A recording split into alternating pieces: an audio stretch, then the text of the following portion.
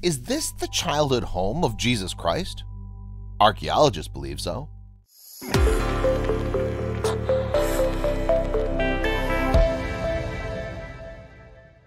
Is this first-century structure carved into a limestone hill the place where Jesus grew up?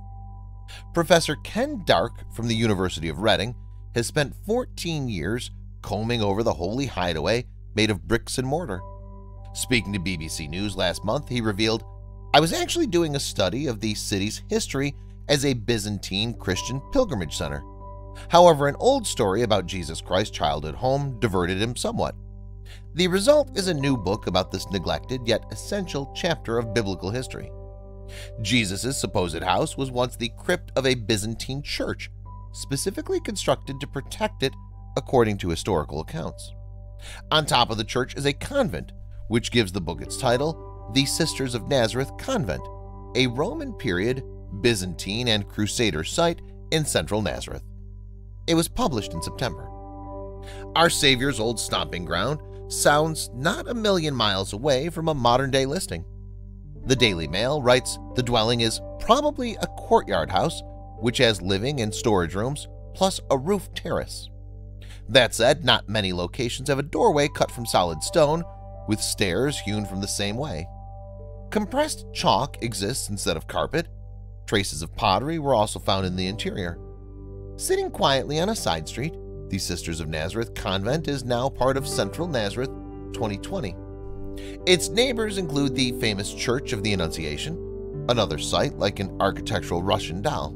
Professor Dark and others believe the Byzantine structure over Jesus' house is the Church of the Nutrition, also known as the Church of Joseph's Workshop.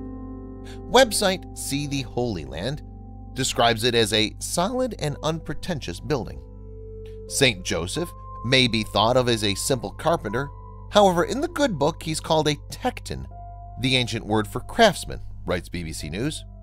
That craftsmanship went beyond the treatment of wood, it appears. He may have created the limestone house in the first place.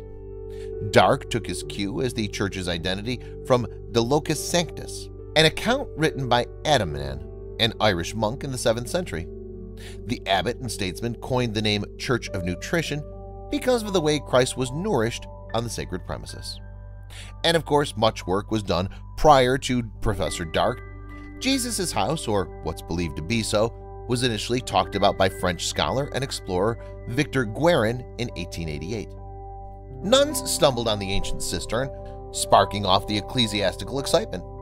The home was then excavated on and off over a period of approximately 80 years till 1964.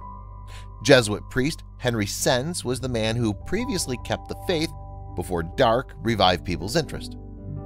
The professor published an article on his findings in 2015. He can't say for certain whether this is Christ's childhood home, but for him it's a likely destination.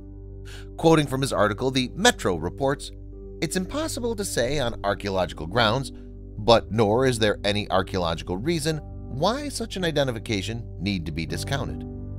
Speaking to the Mail, Dark stressed his conclusions draw on what texts tell us the Byzantines perceived.